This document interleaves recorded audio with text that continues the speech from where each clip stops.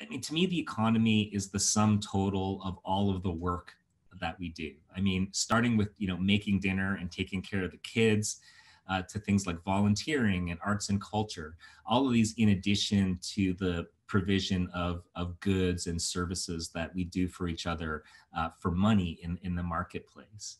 And what I learned in my ecological economics, almost 30 years ago now, is that economy and ecology have the same Greek root, oikonomia, which basically means management of the household for the benefit of all members. And one of the ecological economists I studied back then, Herman Daly, he says that much of economics has shifted away from becoming oikonomia to what he calls chrematistics, the maximization of short-term profit.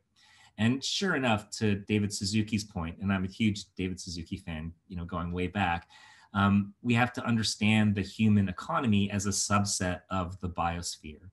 So the wastes that we produce from our economic activities, whether that's air or water pollution, carbon emissions, and more of the depletion of natural resources, together threaten human civilization as we know it, and possibly much more apocalyptic outcomes. So we need to, rethink our sense of what the economy is and who it's for, and then how that is embedded and ideally is somewhere in harmony with the rest of the natural world.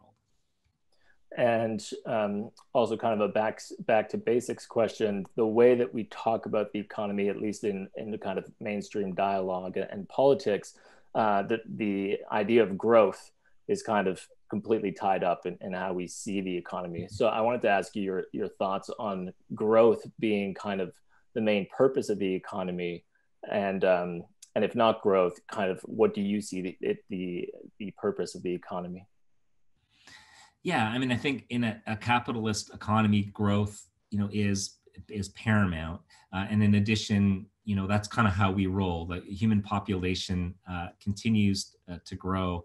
I think that the number of humans on the planet has basically doubled since the time that I was born, and the income per person has also continued to grow.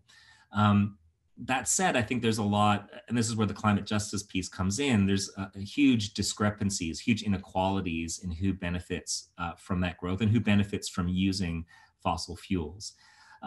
So ultimately, this is really about the growth and the amount of resources that are consumed by the top tier of humanity, the top 10 to 15%. And the amount of wastes and resource depletion that we, collectively impose on the planet, often for, very frivolous things. Meanwhile, huge portions of human civilization are very poor and don't necessarily benefit from that economic growth.